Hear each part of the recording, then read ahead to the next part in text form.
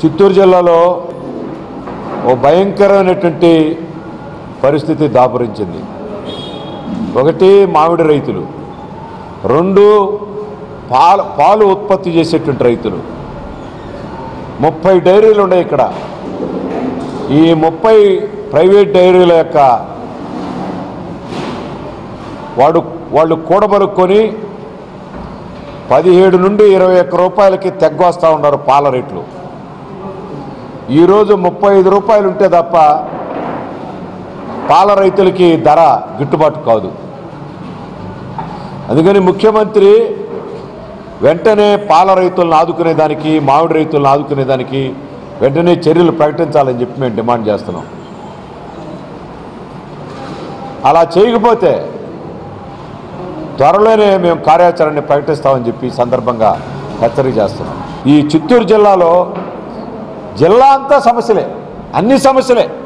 ఏ ఒక్క సమస్యకి ఈ ముఖ్యమంత్రి ఈ ప్రభుత్వం తెలుగుదేశం ఇక్కడ పరిపాలన ఉందా లేదా అన్నట్టుగా ఉంది పరిస్థితి.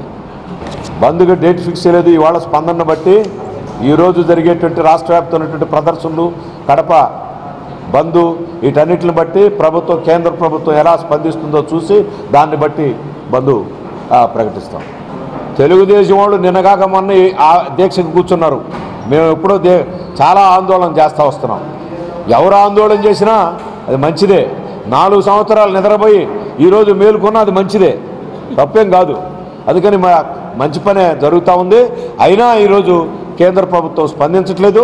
వైఎస్ఆర్ కాంగ్రెస్ పార్టీ వాళ్ళు మేము రాజీనామాలు చేశాం, మా పార్లమెంట్ సభ్యులు, తెలుగుదేశం వాళ్ళు కూడా రాజీనామాలు చేస్తే బాగుంటుందని చెప్పి వాళ్ళు అక్కడ, మేము నిరాహార దీక్ష చేస్తున్నాం, మీరు కూడా నిరాహార దీక్ష చేస్తే బాగుంటుందని వీళ్ళు ఒకరి మీద ఒకరు, ఒకప్పుడు ఒకరేమో బీజేపీతో కలిశారు, ఇప్పుడు ఇంకొకరేమో బీజేపీకి అంటగా ఉన్నారనేటువంటి విమర్శలు మనం చూస్తూ ఉన్నాం.